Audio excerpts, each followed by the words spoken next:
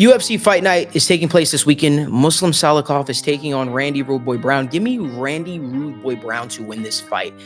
The last time we saw Muslim Salikhov, he lost to Nicholas Dalby. That is a stain on his image, in my opinion. I think that Randy Rude Boy Brown is head and shoulders better than Nicholas Dalby. And MMA math doesn't always add up, but I think it is going to add up in this fight. Randy Brown is the fresher fighter, the younger fighter in this fight, and I really believe the age is finally catching up to Muslim Salikhov. That is why not only do I have Randy Rude Boy Brown to win this fight, he's going to win this fight via submission. I think he's going to sting him on the feet, and then I think he's going to take his back and choke him out. And if you're looking to play that, that's plus 420 on FanDuel.